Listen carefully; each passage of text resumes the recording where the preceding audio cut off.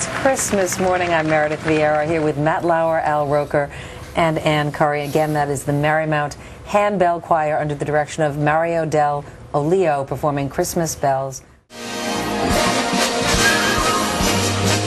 'Tis the season to be jolly, and what better way to be jolly than by adding a little bubbly to your holiday celebrations. And you don't have to buy big-name champagnes for big taste.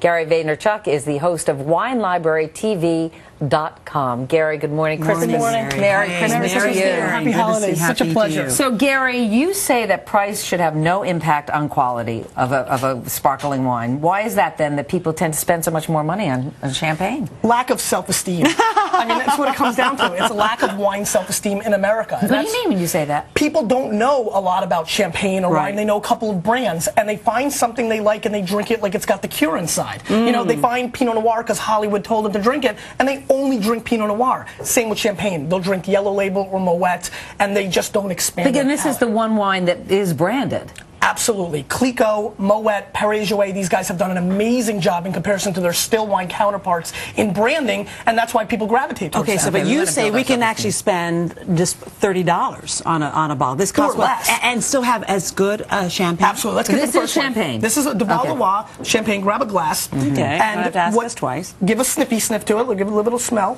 A sniffy sniff? A sniffy sniff. And give it a whirl. Oh, whirl. In your mouth? Mm-hmm. In your mouth. Now, I think you've drink it. But it made huge bubbles. You like the bubbles? Now, yes. What I want to see is what you like that, right? So let's taste this. This is a little cheese with lemon zest, and I think what you picked up on the palate is this flavor profile, and I'm curious to see if you picked that up. Nice. I missed nice fumble. Yeah. Did you not? Did you? I did. This has an absolute zesty. I have to do this one more time to find out. Go ahead. Nice. All right, let's move on. Okay, moving on. So anyway, that flavoring, the cheese and the lemon zest, is in that. Yes. Which does taste like, now this is a cava, isn't it? Yes. Cava. Is this the closest in taste to champagne?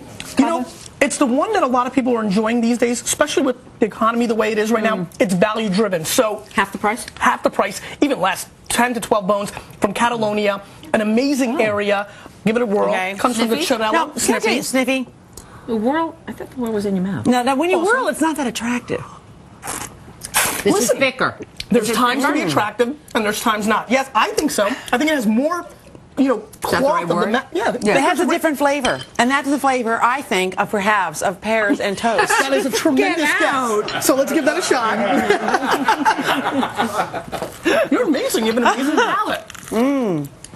But I think when you go back to Cava real quick, not the crunch of pears and toast, but definitely the flavor, I would say. Wouldn't you think? I think the apple core there.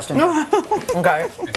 Next you have Prosecco? Yes. Now, how is that different from Cava? Prosecco tends to be a little bit sweeter.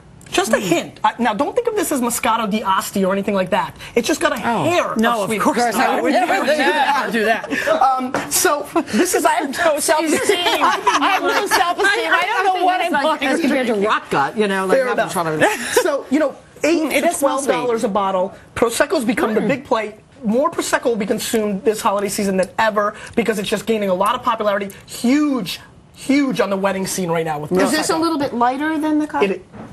You have an amazing high five. Yes. In fact, what does it taste like, darling? It tastes a little bit like, I would say, apple and powdered sugar. You know what? Get out. Look at that, girl. Apple and powdered sugar. The natural palates on this set right now is amazing. But can I tell you something? Can I tell you something though? He's right. These flavors are distinctive. So if you like a sweeter, this is the way to go. No, come on. If you like it cheesier, start with that. Okay. This is lighter. I like this a little better than the Cava because to me it's a little I feel like we're having a sideways moment. Yeah, this is California, Americana, which I would not think for sparkling wine. California has struggled making its impact, but Gloria Ferrer from Sonoma County has done an amazing job. Again, you're talking about a $14 champagne and peaches and lemon lime soda style. Get out. Let's see. Can I say something? I'm enjoying the smelling now. Because of you, I'm smelling more the sparkling or the champagne. And you know what? You see where I'm going? I'm going to my moment. America is not smelling enough wine or champagne enough. It's part of the experience. They're missing out on that. That breaks my heart, and we're going to change it. How do they do it? I'll drink to that. You want to drink to that? Absolutely, Gary. Yeah, let's drink to that. Drink to that. Smell Gary your wine, Vaynerchuck, babies. thanks so much. Yes. Happy holidays. There's more to come on this Christmas morning, but first, this is Today on NBC. Merry Christmas. Merry Christmas.